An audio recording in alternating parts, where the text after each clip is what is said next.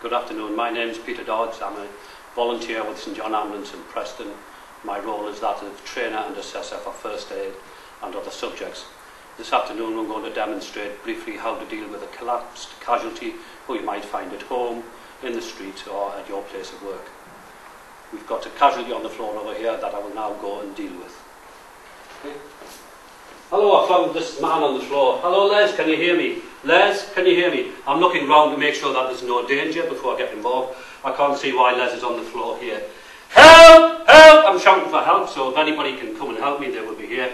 The first most important thing to do is to check that Les is breathing and his airway is clear. Tipping his head back gently, opening his mouth, nothing in his mouth. I'm checking that he's breathing. I can see his chest rising, so he's breathing. We're doing well, Les, you're still breathing, but I need to check him here to see if there's anything wrong. Checking his arms to see whether there's any blood or deformity or misshaping. There's nothing there. Nothing on the chest is obvious. Checking your legs, making it sure there's no damage there, putting your leg out straight, and the other leg's okay. This arm, I'm just going to move out, Les, so I can turn you over. Bring this arm up across to protect his face when I turn him. You okay there, Les? None if you can hear me. I'm checking his pockets so I don't hurt him if there's anything in his pockets, and he's taken all his money out because he knows I'm poor. And we're now going to roll you over with this leg. Here we come, Les. Protecting his head and face with my hand and his hand. Moving my hand from that, tipping his head back and checking that he's still breathing. He's still breathing, he's in a stable position, his leg is in a position to stop him rolling. When he rolled towards me, he came onto my knees so he didn't go flat on his face. I can now check his back, rest of his body, and there's still no injury. Help! I'm still shouting for help in case anybody can arrive. Nobody's arriving, I'm satisfied he's safe there. So I can now get up. Les, I'm just going to dial 999, you'll be right there, mate, and go off and dial 999. Having dealt with an unconscious casualty who had no obvious injuries but was breathing, and we put in a position of safety and comfort to send for the ambulance to take him away, we're now going to move on to deal with something that people might find more often in the home, and that will be a severe cut with severe bleeding. I'm just going to go across here and find my colleague. Oh dear, Carol, what's happened? Oh, I've cut my arm. Right. I was cutting up some boxes. Okay, right. Dear. And you're feeling a bit faint, aren't you? Can you put your hand on there and put some direct pressure on it? Put it right up in the air. Now I would like you to sit down on the floor the easiest way you can. That was my knee, not yours. I think it might be easier if you lay right down, Carol, because this tends to make you feel very faint. Okay, you all right there? You keep your arm up in the air. You haven't hurt your legs or anywhere else, have you? Because you're feeling faint and dizzy, I'm going to put your legs up on the chair. Okay, we'll put this chair. I think you'll be okay with this chair. It's got a bit of padding on. I'm just going to lift your legs up. You okay there? Is that comfortable? You feel safe there? I'm going to get a first aid kit because I need a dressing to stop the bleeding that Carol's suffering from. I've got to go round Carol because it's not safe to step over her in case I cause any injuries by jumping on her leg or anything. And at this point I would have shouted for help in case my friend Les is about the place, and I would have gloves on in order to protect myself and Carol from any infection or blood-based problems. Carol, I'm just going to put a dressing... Hello, Pete. Oh, we've got a problem with Carol. Yes. What can I do for you? Can you go and get an ambulance, please? Yes. 999 to Right. this address, 79 Garstang Road, Preston. Give them the postcode and the phone number. We've got a lady with a severe bleed who's going into shock. Right. Okay, and then you can come back and tell me. All right, Pete. Okay, thanks. We'll do it now. Okay, so we've got Carol with this significant wound. It's a knife cut, so it's clean edged, and we know there's no glass or foreign bodies in it. That would cause us problems. And the best way to control this in the short term is for Carol to put direct pressure, i.e. the palm of her hands, over the wound and to keep it elevated. That makes it elevated, makes it work a little bit harder to pump the blood out so it relaxes and it doesn't happen too much. I'm going to cover it with a dressing to provide some pressure to help the bleeding become controlled and also to stop any dirt, muck or other things get into it that would cause further harm. We use the clean, non-fluffy side of the dressing and pad. Carol, could you move your hand out of the way please for a moment?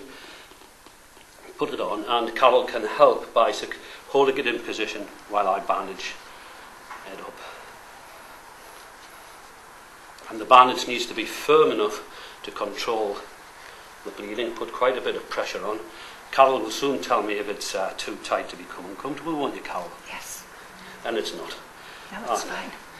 And we're supposed to use reef nuts for this, but with these elasticated bandages and things, they tend to stay much more secure than the old-fashioned bandages that slipped.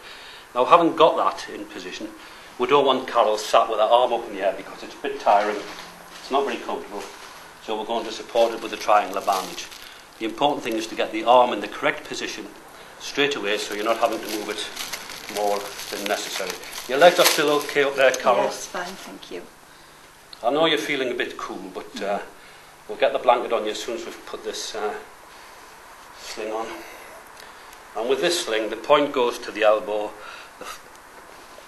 the arm of the leg of the sling goes up there, and the idea is to provide quite a bit of support to the weight of Carol's arm, and we use that by tucking it under there. Okay, and it goes behind her head. Can you put the blanket over Carol's legs and lower body just to keep her warm? Okay, we're putting the sling on, and this is one of these horrible paper ones. Be very gentle, Carol. Okay, that's better, and we've got the weight of your arm supported. Now, this might seem like it's a lot of activity to do, but because it's not a terribly urgent call for the ambulance service to come, it's not the priority it would be given to, say, a heart attack or someone not breathing. We need to be prepared to stay with Carol for maybe 10 or 15 minutes, so she needs to have her arm comfortable. Keep her warm. Your feet are okay up there, Yes, Carol? fine. I can't give you a drink because I'm not sure what they'll do when you get to hospital. Right. So we'll just dab your mouth with ice cubes or water. Yeah. And I'll stay there. Is there anybody we can ring to say, because Tony will be worried about you coming home and not getting his tea, Yes, won't you? yes. So I'll get your phone number and I'll ring Tony and say you're going to the Royal Crescent Hospital. Okay. But they'll be okay. Thank you. And I'll get Les to take your car home. Thank you. And thank you for watching this video produced by the Lancashire Evening Post in association with St John Ambulance, Preston. We hope that the two demonstrations have shown you how to respond to two fairly common situations. The first one being someone who you might find collapsed with no apparent cause. It's important then to check their breathing, protect their breathing and put them into a position of safety whilst waiting for professional help via the 999 service. The second casualty with the arm injury is something that could happen at any part of the body, happens at DIY weekends, mothers opening tins of food, kids playing and all sorts. So the message there is get the casualty into a position of safety, put direct pressure on the wound if it's safe to do so, meaning that there's no foreign bodies in the wound, applying a pad and bandage quite firmly and securing the arm or the leg with a sling or however appropriately to prevent further movement, and sending for the 999 services to come and deal with the situation from there. I'd like to thank my colleagues Carol with the cut and Les with the lying down for their help this afternoon. Hope you've enjoyed it. If you wish to get further information concerning first aid courses within Lancashire, you can contact St John Ambulance County Headquarters, Preston number 01772 252239, and our highly trained staff here will give you information about any of the first aid courses and how they might meet your needs. Thank you.